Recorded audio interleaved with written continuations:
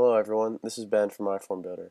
Today I'm going to show you how to take iFormBuilder data and import it into Klipfolio Dashboard.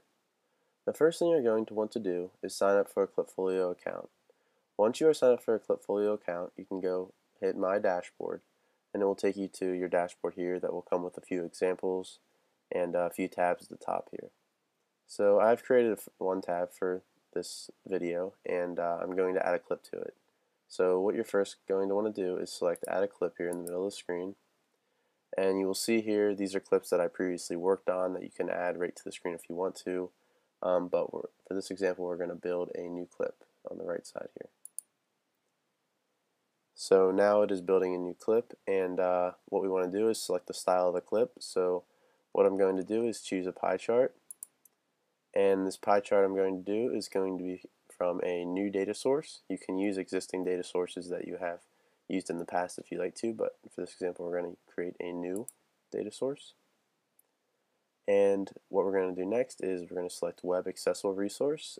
This will prompt you to put in a URL, and we'll click on this here. And what we're going to do now is we want to copy the URL of the data that we want to take in. So we're going to take in mileage tracker data. So we highlight the mileage tracker in iFormBuilder, then we press Shift and select the XML button here, and this will show the data feed URL. So we're going to copy this, we're going to go back into Klipfolio, and we're going to paste it in.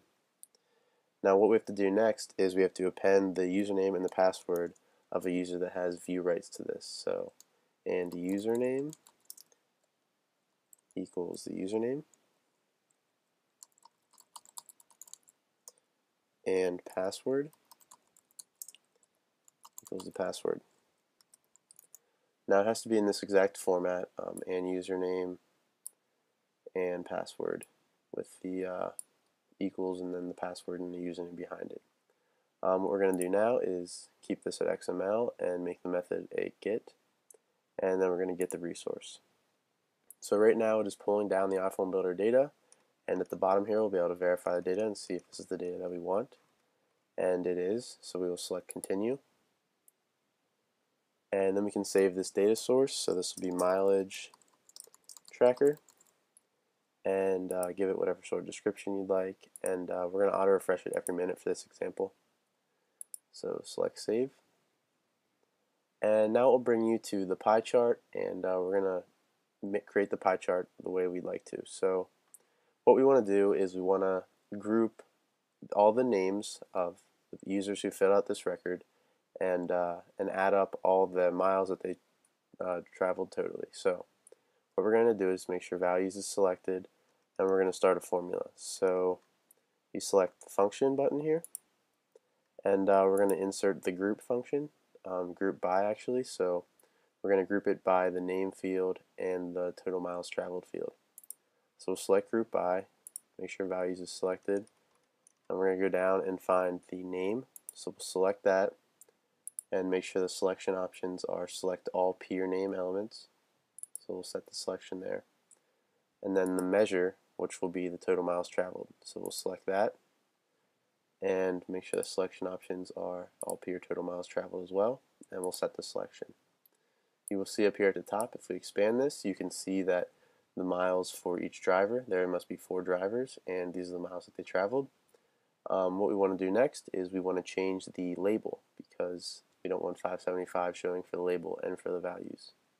So we go up here to the top left of the clip editor, and we select labels, and we want to use name as a label, so we just simply select name, and it will import all the name into the pie chart here. What we're going to do next is save this, and then it will prompt us to give a name for the pie chart. So iFormBuilder employee mileage, and we can give it a description if we'd like, and we will finish. And this takes a little bit to save and create the clip, so we're going to go back into my dashboard, and then we're going to make sure we add this clip in. So we'll select add clip,